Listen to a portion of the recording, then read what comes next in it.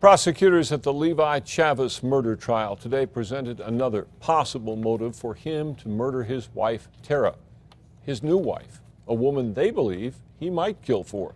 News 13's Amanda Goodman is live outside the Sandoval County Courthouse. Amanda? Dick, prosecutors have been saying Levi's primary motive was that Tera was going to rat him out for staging the theft of his pickup to collect the insurance. That did come up today in audio of a deposition that Chavez gave in the civil case against him, but it led someplace else. It is true you had a number of girlfriends in the period between July and November of '07.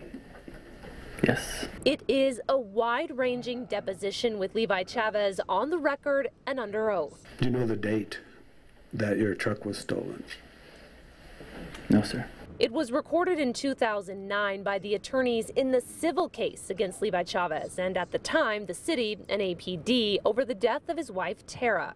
Prosecutors played it for the jury today, setting up their next witness, Heather Chavez, Levi's current wife, a woman they say he was desperate to be with.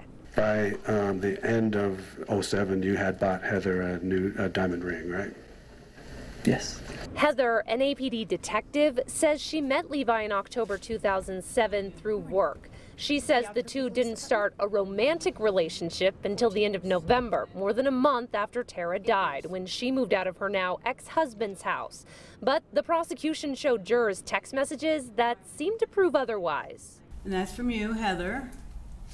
And it says, Detective Chavez with homicide. And he received it on November 14th.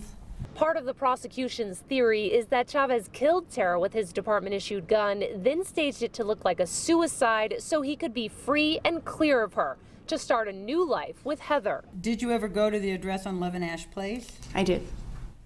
And did you have intimate relationships in 11 Ash Place in '07? I did. Heather says she helped Levi move things out of that house, which he'd shared with Tera at the end of 2007 as well.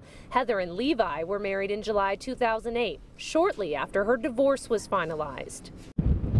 Now, Levi had his vasectomy reversed within a few months after Tera's death, but because of an earlier court ruling, the jury will not hear about that.